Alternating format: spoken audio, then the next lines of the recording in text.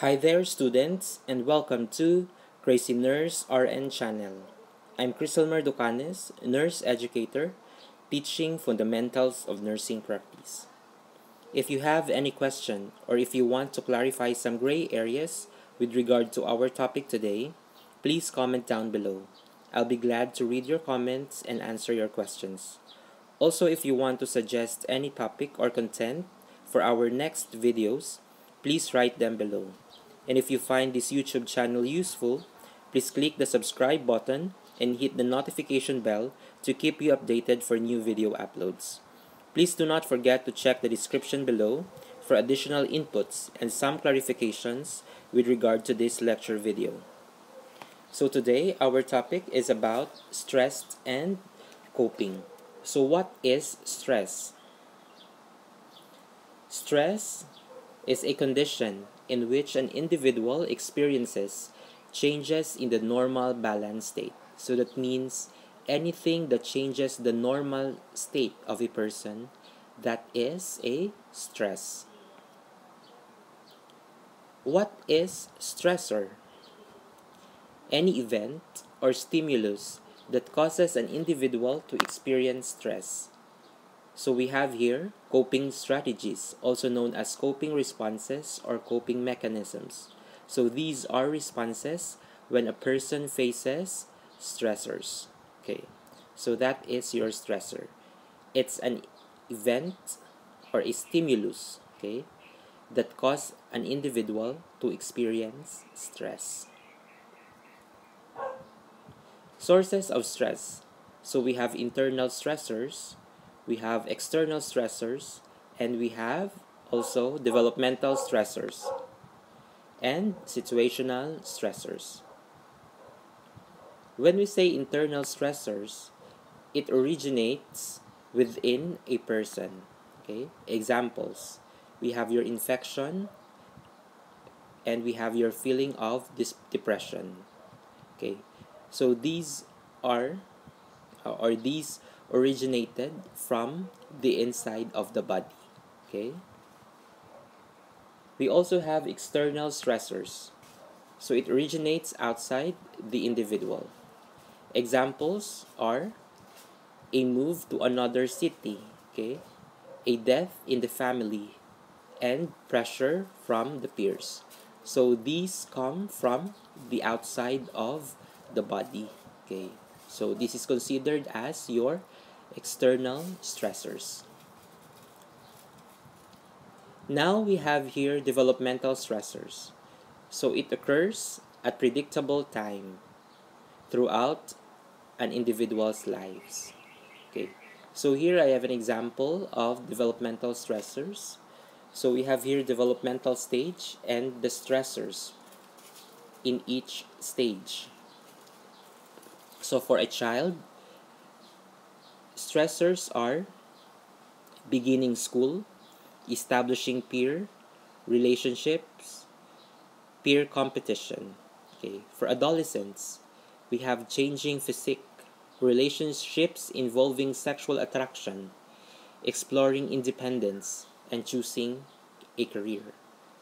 For young adult, we have marriage, leaving home, managing a home, getting started in an occupation, continuing one's education, and children. Okay. For your middle adult, we have stressors like physical changes of aging, maintaining social status and standard of living, helping teenage children to become independent, and aging parents.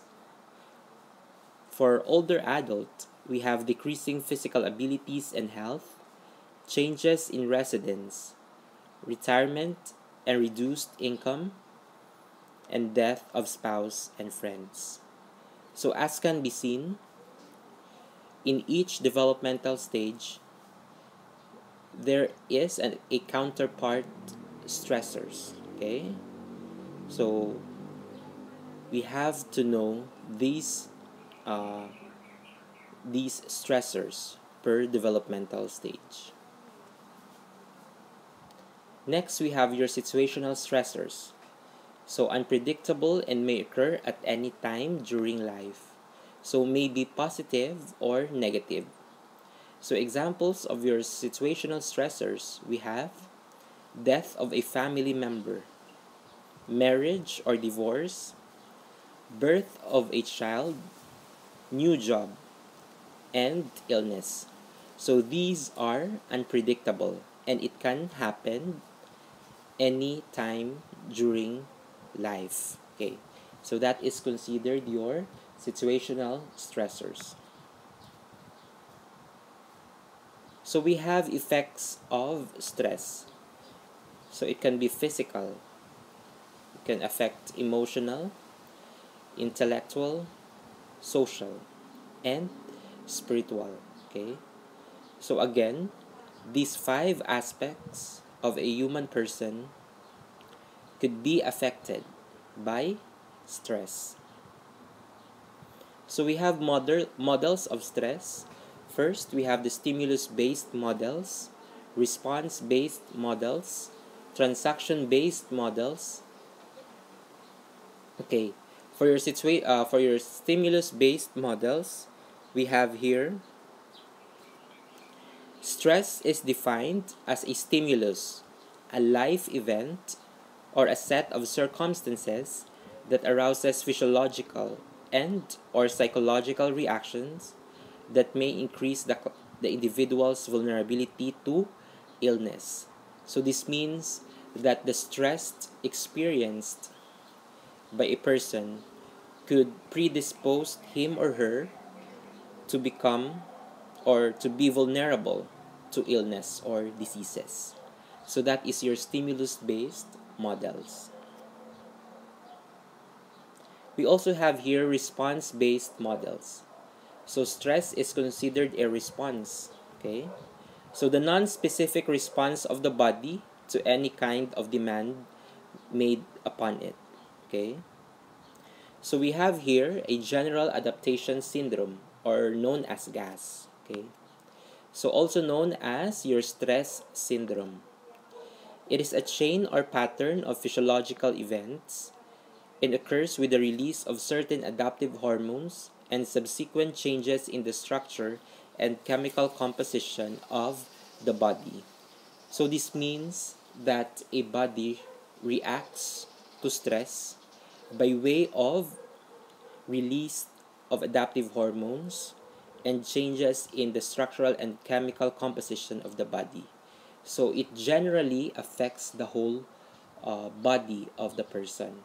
So the body of the person reacts as a total entity to that stress. Okay, that is your general adaptation syndrome, or GAS.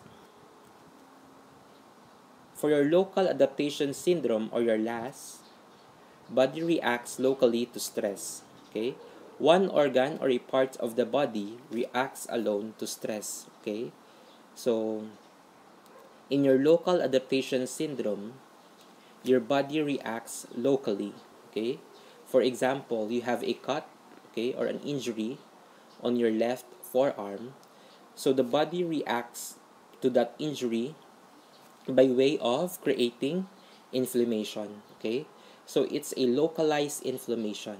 Okay, only your left forearm is involved in that process. Okay, so that's the difference between your GAS and your LAS. So in your GAS, or your general adaptation syndrome, the body as a whole reacts to the stress. Okay, for your local adaptation syndrome, or your LAS, a portion on an organ or parts of your body reacts to the stress, such as inflammation, such as localized inflammation.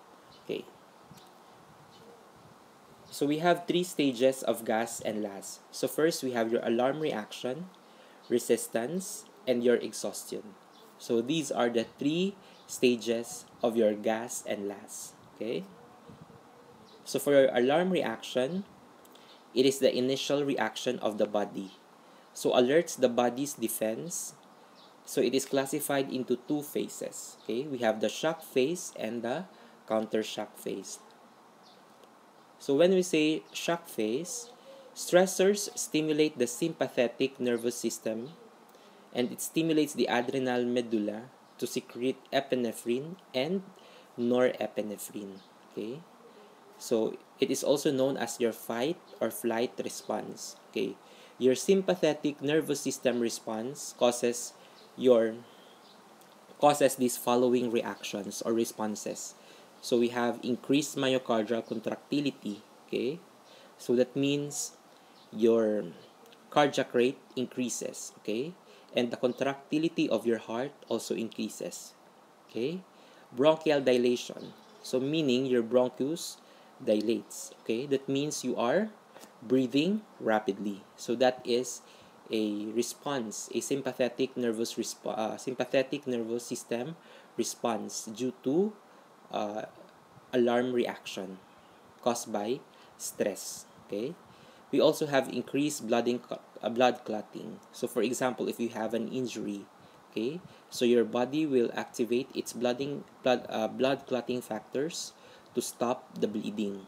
Okay, we also have your increased cellular metabolism. There is an increased metabolism of the body and increased fat metabolism. Okay, so your fats are being metabolized to be used as an energy for these sympathetic nervous responses. Okay, so all these responses are caused by your sympathetic nervous system under your shock phase. Okay,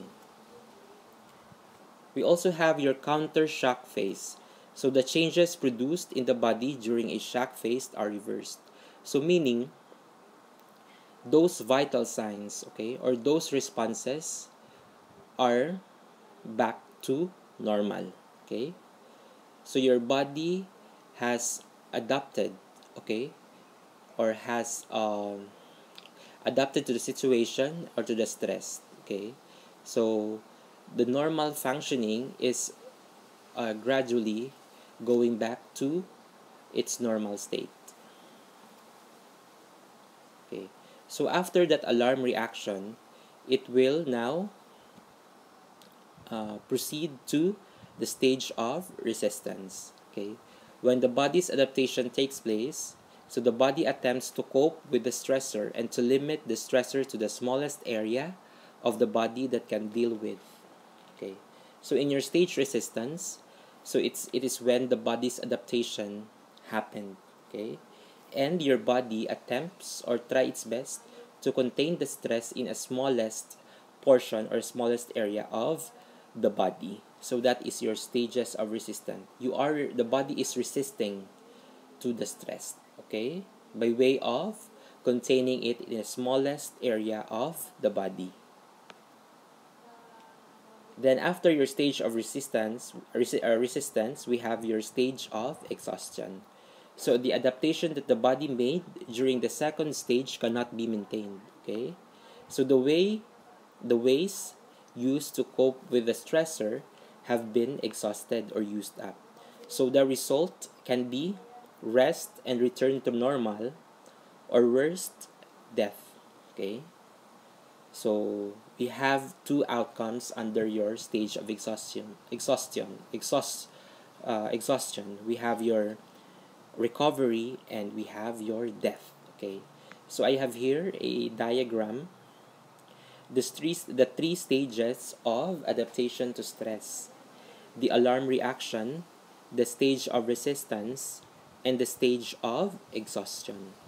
Okay, so try to focus on the line above. So we have there homeostasis in blue color. Okay, homeostasis. So all systems are reactive to everyday stressors in a balanced and helpful manner. Okay, so we have here the alarm. Okay, alarm phase. Okay, or the alarm reaction. So the stressor is perceived. Okay, there is a stressor now. Okay, homeostasis slightly drops as the mind and body temporarily lose balance. So in your alarm or alarm reaction phase, we have shock phase there. So your shock phase activates your epinephrine and norepinephrine and your cortisone. And the following responses are made. Okay, Then after that, once the body has adapted to that stress, okay, so it will proceed to your counter shock phase, okay, that is under your alarm reaction phase. Then once the body has gained its adaptation to the stress, so it will now proceed to your resistance, okay, to the stage of resistance, okay. Adaptation resources are mobilized to combat stressor. Endocrine system comes into play, so there is a release of hormones here, okay. Then after that, once stage of resistance is done, it will now proceed to your exhaustion or stage of exhaustion. So adaptation and energy stores are depleted. When replenished, the body returns to homeostasis. So we have two outcomes under your exhaustion stage. So we have death and recovery. For your death, in extreme or chronic cases, exhaustion can become so pronounced that death can occur. Okay? Also, in a positive side, your patient can recover. Okay? So stressful situations that are well or partially managed result in a complete partial return to homeostasis and normal functioning. Okay? So this is a simple diagram of your alarm reaction, stage of resistance, and exhaustion. Okay? So these are the three stages of your stress response. Okay? We also have your transaction-based models. So stimulus theory and response theory do not consider individual differences. Okay? So the previous two models focuses on a general focuses generally. Okay, it does not consider individual differences. Here in your transaction based models, it considers individual differences. So people and groups differ in their sensitivity and vulnerability to certain types of events, as well as in their interpretation and reactions. It means that each one of us has its own individualized or unique way on how to deal with stress. And these transaction-based models focused on that concept. So transactional stress theory